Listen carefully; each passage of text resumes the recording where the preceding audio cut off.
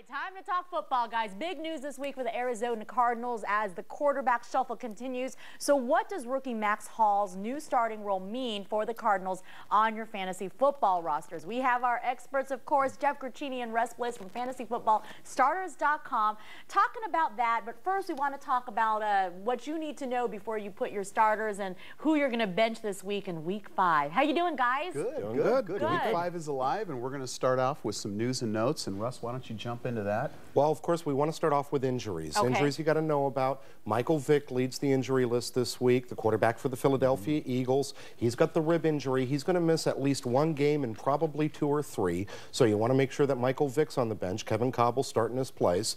Then you've got LaShawn McCoy, the running back for the Eagles. He is going to play today. He's questionable on the injury report. He's got a rib injury as well. Okay. He's probably going to wear a flak jacket, but he should play.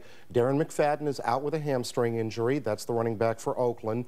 The Washington Redskins running back, Clinton Portis, he has a severe groin injury. He's gone for at least 6 weeks and possibly the rest of the season. Ryan Terrain takes over as the starting running back Someone there. you probably want to get rid of then. Yeah, most likely. Okay. Andre Johnson, the wide receiver for the Houston Texans, he's going to be a game-time decision with the ankle injury. He says he is going to play, though. And Steve Smith for the Carolina Panthers, he's out with a high ankle sprain as well this week. All right, lots of injuries, it seems like. Oh, yeah. That list goes on and on. All right, let's talk about bye weeks, Jeff. That's right. Miami. If you've got Miami, you don't want to play any of those guys. You do not want to start Chad Henne. You got to keep those guys on your bench. Same thing goes with New England. Tom Brady, right?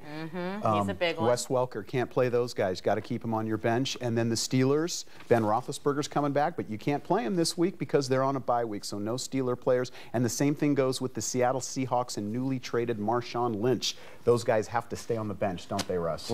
Okay, this is also the time when we start talking about who to get rid of, who to try to get, of course. We've been talking about injuries. That's one thing to consider. It's sort of like the stock market, I know. Buy low, sell high. That's right, and we'll start off with a great buy low candidate, and that's the New Orleans Saints wide receiver Marquez Colston.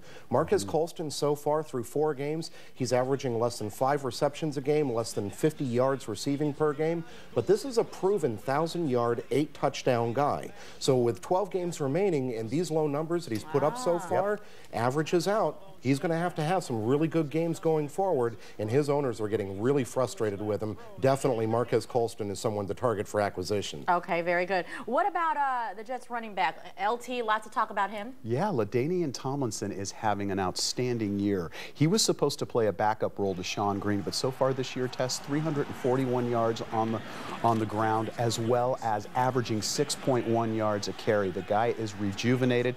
He loves playing for the Jets. What really happened in camp is Sean Green didn't get it going, so they're really pushing LT. We think over the course of a season, right, now's the time to move LT and sell him high. Why when he's doing so well, though? Because he's a running back over 31 years old, and you know, he's had a tendency to have injuries. Now he's saying right now, hey, I'm healthy, I feel better than I ever have.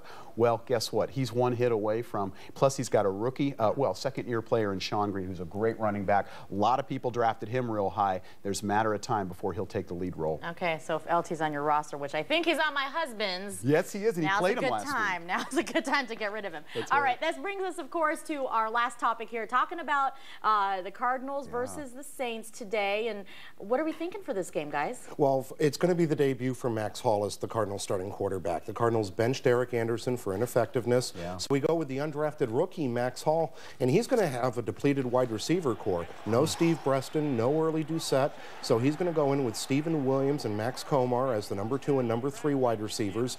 Good news for him is that Larry Fitzgerald isn't on the injury report at all. Looks like as though Fitz is pretty much fully recovered from that preseason knee injury that he had. But the Cardinals, they have got to establish a running game. Beanie Wells came out and talked about it earlier this week and made some media splash with it. But the Cardinals need to run the football. Him and Tim Hightower have got to get it going in order for the Cardinals offense to have some balance and take the pressure off of Max Hall. With a running game, we need to work on the defense, too. Yeah, and you know, Tess, last week we predicted a 38-10 blowout. Same thing goes, well, not a blowout this week. We're actually think it's going to be a pretty close score of about 17-24. See, and I've heard a lot of people thinking, oh, you know, New Orleans is just going to... Yeah, well, New Orleans has got an arsenal, and that defense of our Cardinals has got to face Drew Brees. And Drew Brees is having a real good year. Give him credit. He's averaging, this week we're predicting he'll go for 262 yards. He is right now the third-ranked quarterback this weekend from a fantasy perspective. Ooh, and then you've got those other wide receivers. Of course, you got Marquez Colston, who's going to blow it out at some point in time. We just talked about him. You got Lance Moore. You've got Devery Henderson. This guy spreads the ball. Jeremy Shockey at the tight end position. It's going to be real tough. And to Russ's point, the Arizona, one of the biggest challenges when you're looking at a defense and ranking a defense is the offense. If the offense does not stay on the field, that defense is out there getting tired all the time. And the offense for the Cardinals and the defense for the Cardinals ranked 29th and 31st respectively. All right. So if that offense keeps it going, then the defense has a better chance. Okay, well, we will see how Max Hall performs today. Last but not least, we want to remind folks that there's always, of course, great things to be won on your website. That's right, and we have our giveaway, our weekly giveaway of our championship plan. So this question is, name the last rookie quarterback who started a regular season game for the Arizona Cardinals. And the first person test to email Jeff at fantasyfootballstarters.com wins full access to all of our analyzer tools and alerts for the entire season. We've had a winner every week. We're getting like 20 people that are going for this. So the first one that emails me the answer to that correct question, they win our championship plan. The answer to that is the person's not on the team anymore, right? Oh, you can't be giving tips away. I'm just excited. I think I know who this one is. Oh, yeah? Well, we'll see. I could totally be wrong. Hey, guys, thank you so much. We'll see you next week for Week 6 into fantasy football. Thank you. All right, guys.